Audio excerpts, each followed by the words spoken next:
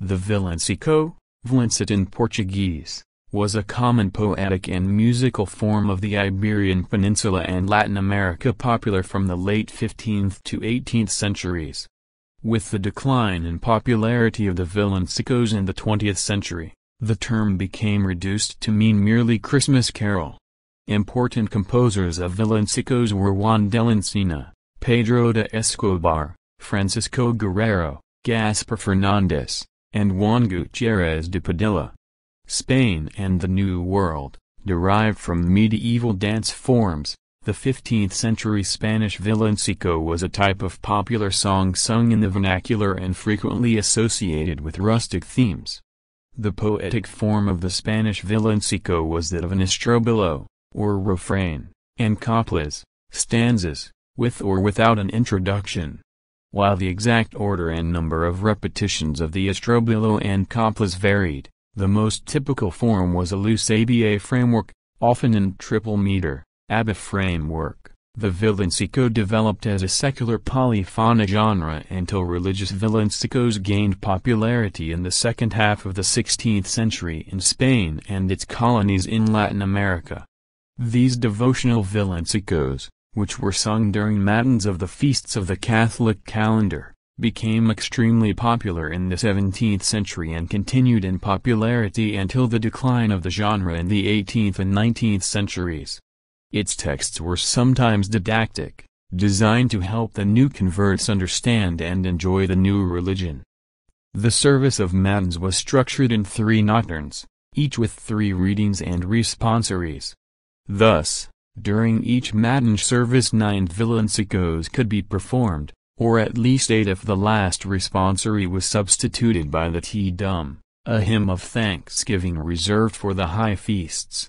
An enormous number of villancicos were written in the Spanish world for such feasts as the Immaculate Conception, Christmas, Epiphany, Corpus Christi, Ascension, Assumption, and other occasions of the Catholic liturgical year. Others were written for important saints' days such as Santiago, St. James, St. Peter and Paul, Street Cecilia, and Street Rose of Lima.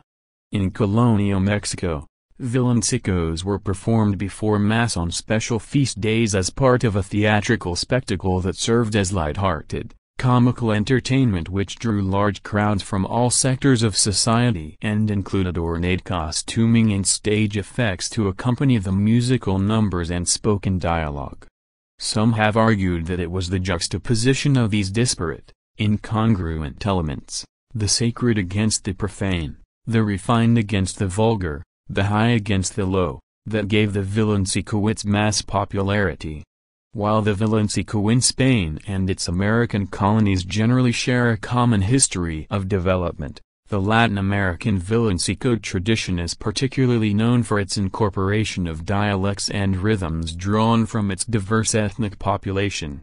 The texts were mostly in Spanish, but some employed Pseudo-African, Nahuatl, or corrupt Italian, French, or Portuguese words, frequently named after the ethnic group that was characterized in the lyrics. These humorous songs were often accompanied by non-orchestral, ethnic instruments, such as rattles, tambourines, bagpipes, and gourds, while the lyrics mimicked the speech patterns of these groups.